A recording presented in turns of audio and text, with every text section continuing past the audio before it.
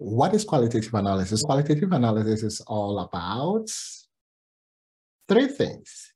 You are coding, sorting, and connecting. So what are you coding? You are identifying significant information from the data and developing labels for you to use the labels to represent those significant information. But at the same time, those labels are addressing or helping you to address your research question. So that's all about coding. When you finish coding, you move on to sorting. Sorting is just categorizing the code so that at the end of the day, you'll be able to have themes to help you to address your research question.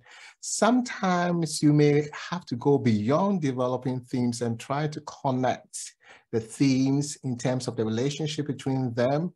And normally, if you think that each of the themes cannot individually address the research question that you have to think about connecting them so that you can tell a very good story, a story that will help you to address your research question. That's all about qualitative analysis. It's all about coding, sorting, and connecting data. You are technically summarizing your data. You are trying to make sense of the data, but in a systematic manner so that people would believe your findings. If you need more, follow me.